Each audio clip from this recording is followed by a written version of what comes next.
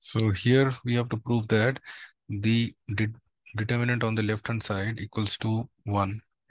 So therefore the left hand side, that is equal to the determinant of 1 plus p, 1 plus p plus q, then 2, then 3 plus 2p, 4 plus 3p plus 2q, and this will be 3, 6 plus 3p, 10 plus 6p plus 3q.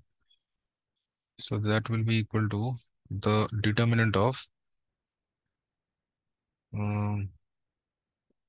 so here we can apply the row operation, that is R2 goes to R2 minus 2R1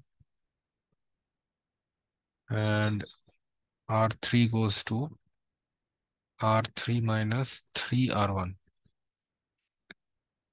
Then we get, so if we apply these row operations, then we will get the determinant of 1. So the first row will remain unchanged, 1 plus p, 1 plus p plus q, and this is 2 minus 2, that is 0. This will be 3 plus 2p minus this 2 into this, so this will be 1, and this will be 4. So 2 into this, so this will be 4 minus 2, that is 2, plus 3p minus 2p, that is plus p. Then 3 minus 3, that is 0, and 6 plus 3p minus 3 into this, so this will be 3.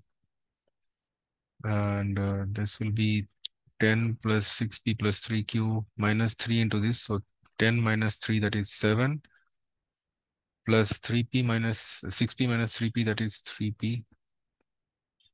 So then here we can see that here we can expand this determinant along the first column since it has got 2 zeros. So it will be 1 into the determinant of 1, 2 plus p, 3, 7 plus 3p. So that will be equal to 7 plus 3p minus 3 into 2 plus p. So that will be 7 plus 3p minus 6 minus 3p. So 3p and 3p will cancel. 7 minus 6, that is equal to 1, which is equal to the right hand side. So we have proved that the left hand side equal to the right hand side, hence proved. Thank you.